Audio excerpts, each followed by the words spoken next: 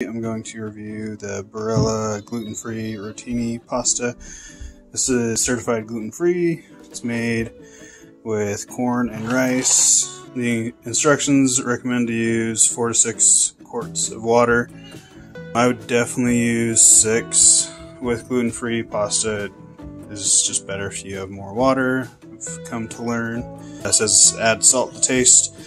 I will put the salt in as the water is coming to a boil. It'll help it boil quicker. So I'll just grab some salt here. I'm gonna add a little bit. Really don't need too much. 4 quarts in there. We'll add the other 2. 6 quarts total. So you're definitely going to need a pretty big pot.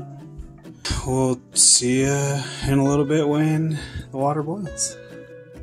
Alright, water is at a pretty heavy rolling boil, if you can see it there. I'm going to go ahead and open this up. Pour it right in.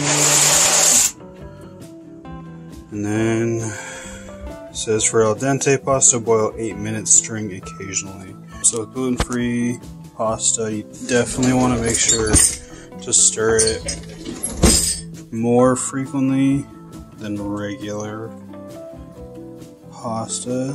Give it a good stir here at the beginning. You don't need to add oil to it. That honestly doesn't do anything for the pasta. I'm gonna probably stop it around 6, check it, and go from there. Boiling pretty good, just give it a quick stir. I've drained the pasta. I checked it at about 6 minutes and it was a really good al dente. And for those of you who don't know, al dente is a French word which means to have a firm texture when it generally refers to pasta.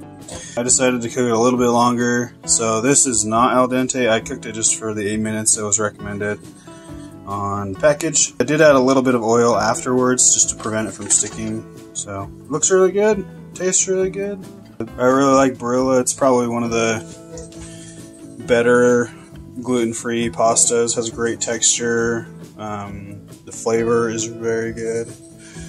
So there we go.